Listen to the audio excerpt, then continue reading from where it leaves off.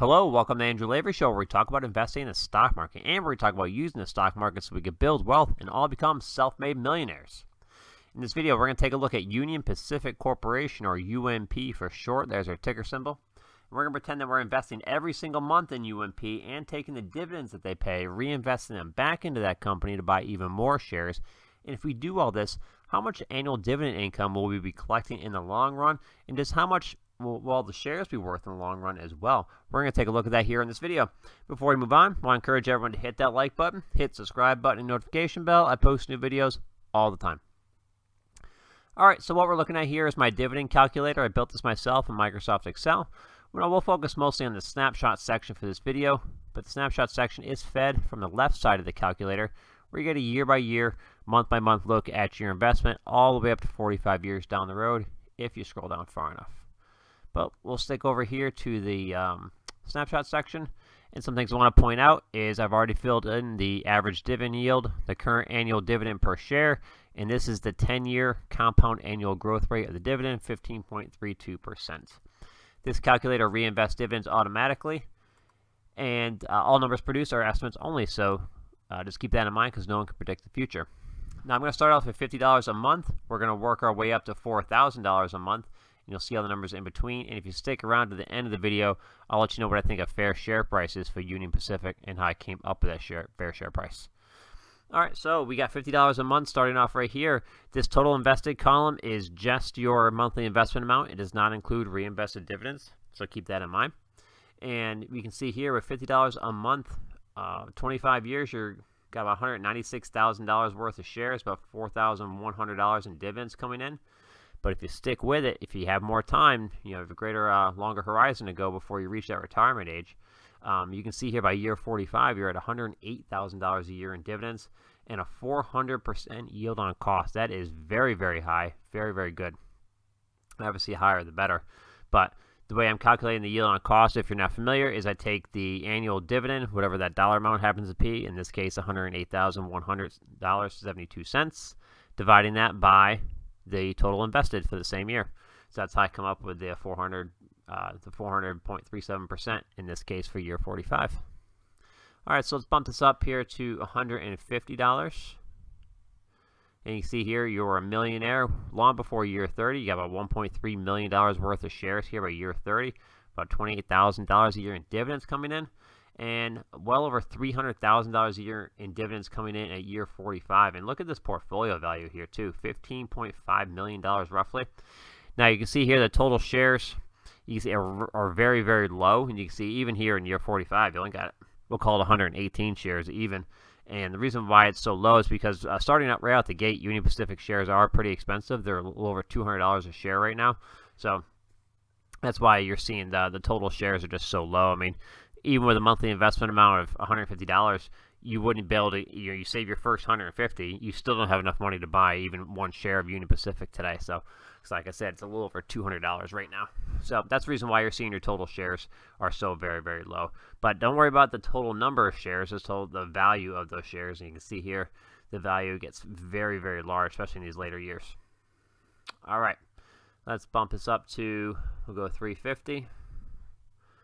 About $756,000 in shares at year 45, about $28,000 here in year 25, and you can really see this dividend snowball effect here too as well. You got year 5 to year 10, this 5-year period, you're going up about $1,400 a year in dividends, so not too bad, right? But then you compare that to year 40 to year 45, another 5-year period, where you're up about $370,000 a year in dividends. So a huge, huge increase in dividends for sure, just in this 5-year period compared to this 5-year period right here, and that's the dividend snowball effect. So you just accumulate more and more wealth, more and more dividends as time goes on because you're reinvesting more. So reinvesting more dividends, that is. So year 5, you're reinvesting $628.80 in dividends that year on the 5th year, but on the 40th year, you're reinvesting $335,178 in dividends. So that's why your portfolio grows so much faster in these later years, because you're reinvesting more in dividends. All right, here, so we'll go $500. A little over $1 million. You broke the $1 million mark here in dividends. At year 45, we'll go 750. 1,000. If you'd like a copy of this dividend calculator, down below in the description is a link to my listing on Fiverr.com where you can purchase a copy for just $5. You make the purchase right there on Fiverr, and then within 24 hours, I'll send you a message on Fiverr with the calculator attached. Very, very easy. So definitely check that out, and check out my reviews too. If you check out the listing, I got about 14 reviews right now, I think. Right now, we're on the quarterly calculator since UMP pays quarterly, but there is a monthly version of the calculator over here for those monthly dividend-paying companies. So you really get two calculators in one. All right, so let's bump this up. We'll go 1,500. See if we pick up the pace a little bit too.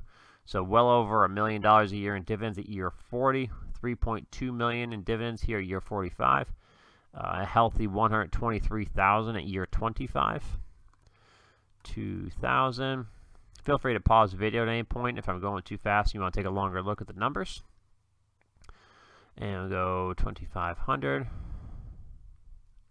Break the $1 million mark in dividends here at year 35 with that, surpassing 200,000 that is, at year 25. Yeah, let's see, 3,000,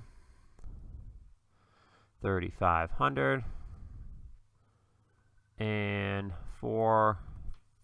not 40,000, but 4,000. Anybody want to see what 40,000 looks like?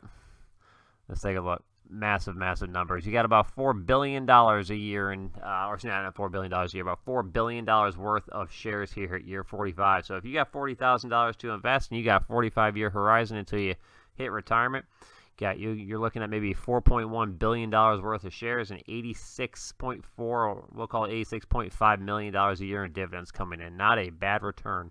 Yeah, I wouldn't say no to $86 million a year coming in. All right, so what is a fair share price for UMP? That is also very important. Right now, and I say now as in July 16, 2022, the current share price is $209.13. I calculate a fair share price to be an even $249, which puts UMP about 16% undervalued at this time. Now, the way I figured that out is I first got the average dividend yield, and I went back to January 1st, 2018. I figured out what the, not figured out, but I looked up what the annual dividend was on that date, and then I got the closing share price on that date, and just divided those two together to get the dividend yield for that date. I did that for all these dates here on the side, as you can see. Averaged all these dividend yields together to get 2.09%. And then from there, I take the current annual dividend, which is $5.20, divide that by the average dividend yield, and that's how I get $249. Just an even $249. So by my estimation, like I said, I think Union Pacific is 16% undervalued at this time, but do your own research. I can't stress that enough. If you've seen any of my other videos, you know I say that quite often, so I really, really do mean that. It's your money you're investing, so definitely do your own research. You can listen to other people, hear what their opinions are, that's fine.